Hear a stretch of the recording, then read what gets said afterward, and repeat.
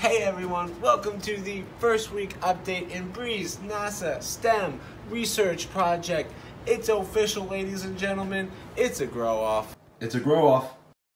It's a grow off. Thanks, Doug.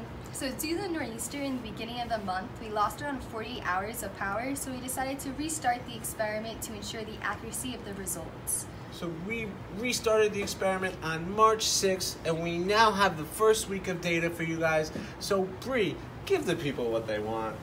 According to our data calculations, the aeroponics system has a growth rate of 18%, the hydroponics has a growth rate of 19%, and the soil control has a growth rate of 11%.